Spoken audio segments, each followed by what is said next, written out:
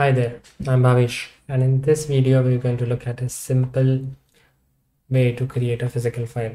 So this is going to be a very beginner friendly lesson on physical files and how to create a physical file.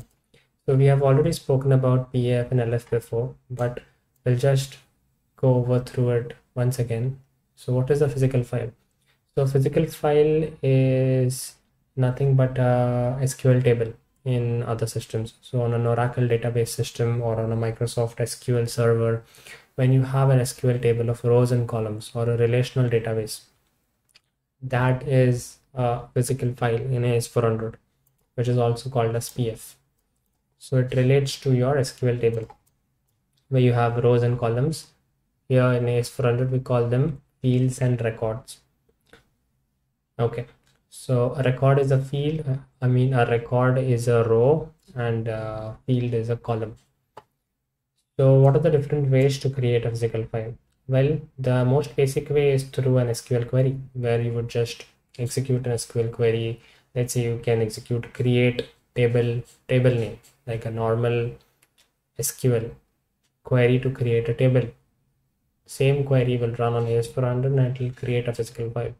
But a more traditional way, which is still being used on a lot of systems, and the original natural way to do it on AS400 is through a DDS.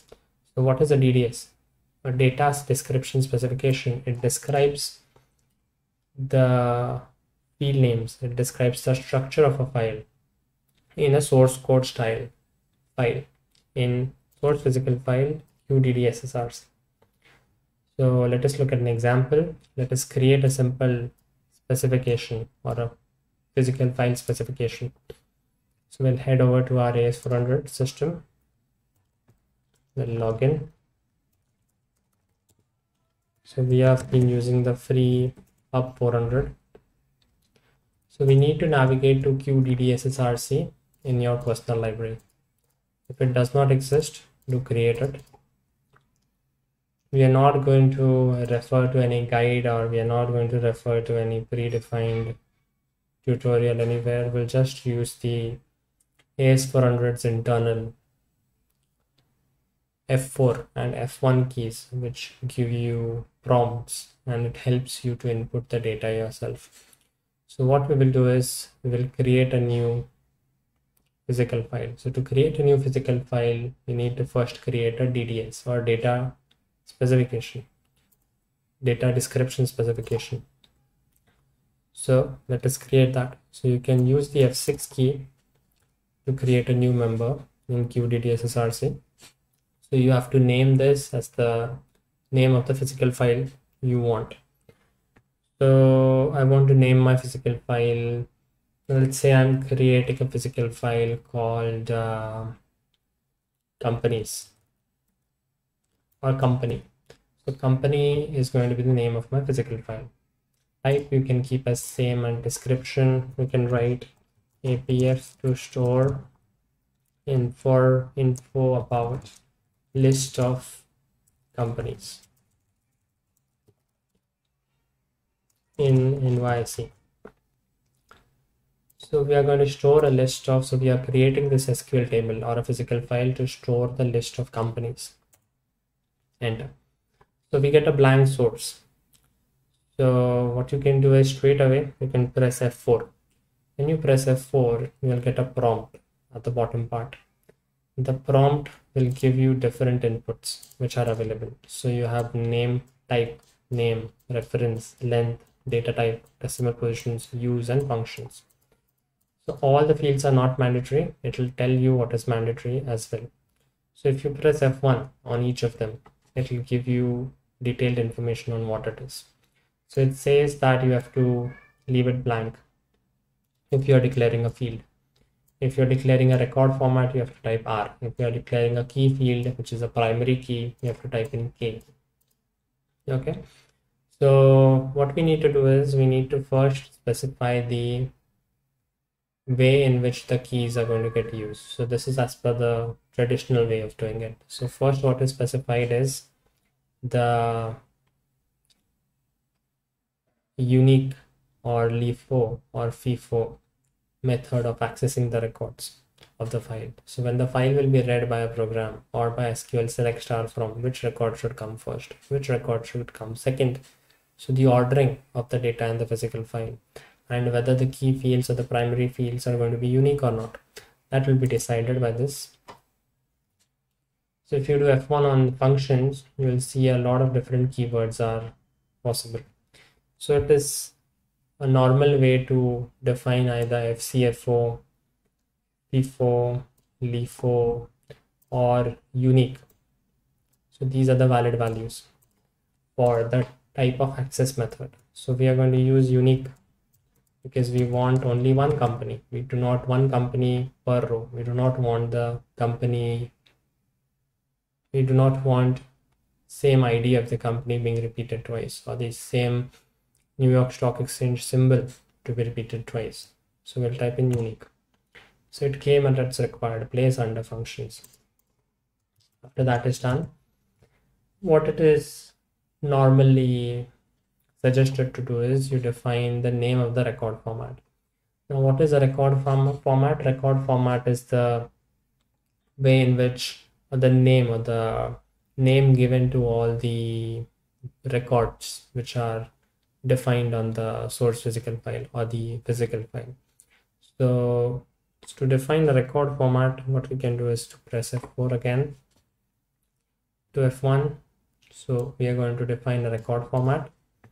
So we are going to type in R and we are going to type in the name of the record format. So it is usually the same as the name of the physical file. So name of the record format is company. Then we will start by declaring the fields or the column names of the physical file.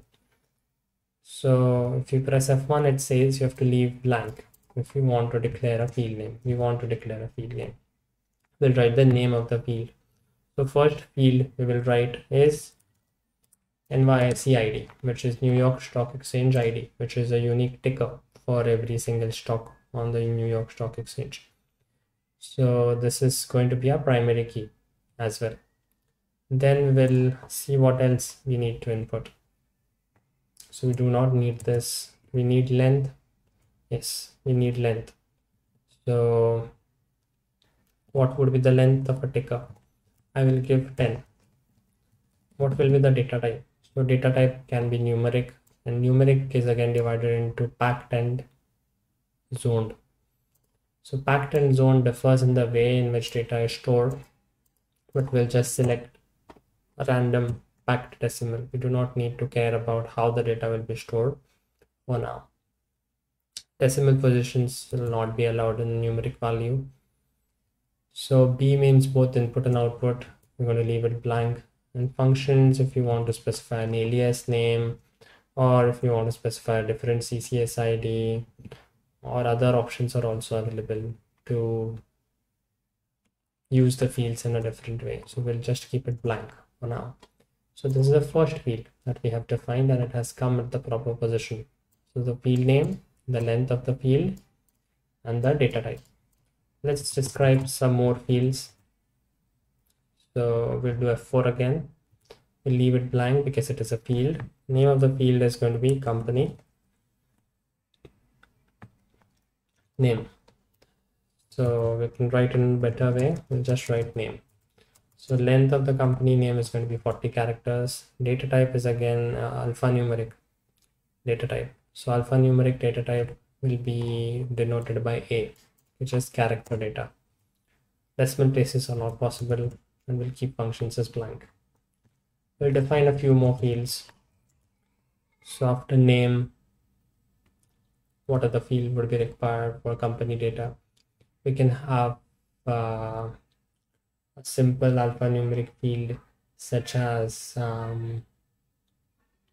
category. So the company belongs to which category, or a better word for category would be domain or the industry of which it belongs to. So if it is a petroleum industry or pharma industry, pharmaceutical industry, or which industry it belongs to. So again, it will be an alphanumeric data of length 10. So the ID, the name, the industry, we can specify one more field for now, which can be the stock price. We'll just name it as price. Its length is going to be pi, and data type is going to be, it actually requires a decimal data, but to keep it simple, what we can do is we can define floating point data. Let us try to define floating point data. Decimal places we want up to 2 cents, so 2 and enter. So value in indicated numeric field not allowed, it says. So let's type 2 over here. So with numeric fields, you need to be careful and type the number at the end, right aligned to the field. So when I input 2 for the first position, it gave me an error. So I placed at the last position and then it allowed me to do it. Okay, so we have finished declaring all the fields that would be required in our physical file. Now what we need is key fields. So we are going to have only one key field, that is NYSE ID. We can also have name along with it, but for the sake of simplicity, let's only keep NYSE ID as the key field. So we'll have to separately declare it. So K stands for key field name. So K, and the name of the key field is NYSE ID and enter. So it says that NYSE ID is a unique we have mentioned for the entire file, but this unique applies to this key field. So this key field is only unique values are allowed in it. So you will not be able to put duplicate values. So we have now completed with a simple physical file structure. Let us now save it. So it says member added. So you can see that a new member has been added into QDDSSRC. The member's name is company and it is type is a physical file. If you still do work obj company, you will not see that there is no object. There is no object because it is not compiled. You can compile it with 14 option. So when you do 14 option at the top, it says it describes which command it is going to execute. So it is going to execute crtpf or create physical file. That is what we want. Now we are going to compile the physical file. So we have created a simple DDS. Now we are going to compile it. So after compilation, the object will be created at the same location in our library. We can keep rest of the fields same for now. And let's just press enter. So there were no errors and it said that the file company is created in my library. Now if I do work obj company, should show me that company object exists. It is a type of file, star file, and the attribute is a physical file. So we have created a physical file. Now let us execute SQL and let us run it.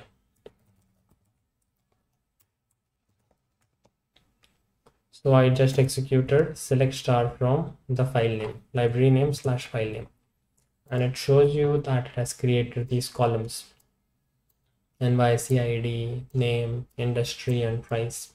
And these columns are created and the file can be seen with no records. Let's insert some records in it. There are multiple ways to insert records. I'm going to do it with the SQL way for now. So insert into file name. You can press F4. So in AS400 you can press F1 and F4 almost everywhere. Those will help you get out of most of the situations. So if you press F4, it gives you this entry to select some parameters for the insert query. You press enter. It is now asking me for the values. So if I press F1 on it, it explains me how to input these values. Where there are alphanumeric values, you should put an apostrophe or quotes on both sides. For numeric and decimal types, we do not need a decimal, but a separator is required for floating point. So let's specify a NYSE ID of 556. Name of the company can be Google or Alphabet. Industry is going to be internet software. I think the length is only 10, so it will not fit the entire thing. Let's see how much it fits. And the price is going to be 56.78, a random price. We need quotes on both sides. If it is longer, it should truncate. And when it says it is not valid for operation, you can always do with NC or with no commitment control. So it has given me an error and it says value for column of variable industry is too long. So this industry is of 10 length. So let us shorten it and insert again. It says one record inserted. Let's look at the output of select star from. You can see that one record is inserted.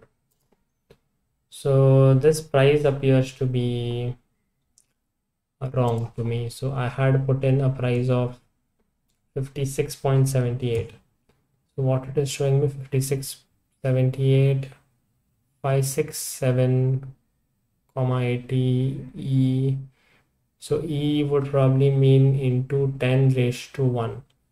So it is this minus 1? I'm not sure.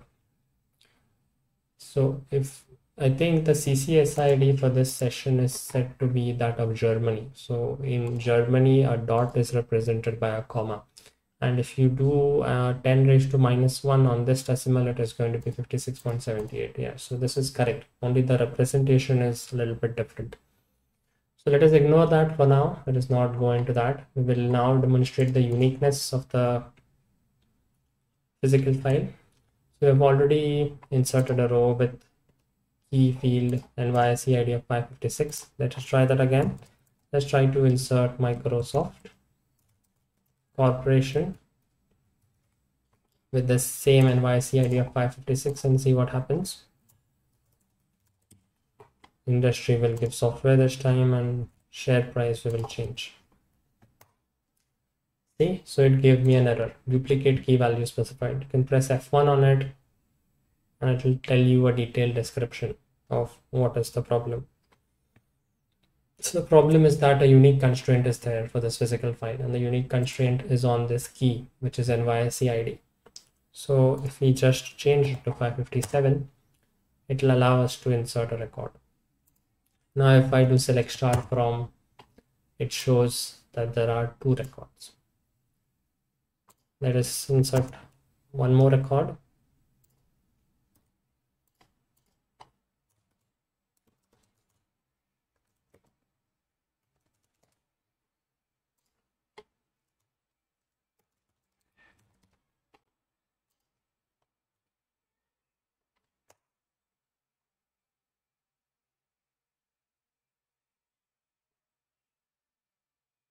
Yeah, so I've given a larger value. Yeah, so for floating point also we had defined a length of pi with 2 decimals. So pi is a total of this with dot. So 1, 2, 3, 4 and 5 with 2 decimal places. Now let's look at the file contents. So now we have 3 records in the physical file: Alphabet Holdings, Microsoft and NVIDIA. And we have our data stored in the relational format of a physical file on AS400. So that was our goal for today, how to create a physical file with a DDS. We have created a simple DDS with a unique constraint. There are other constraints available, FIFO, LIFO, and so on.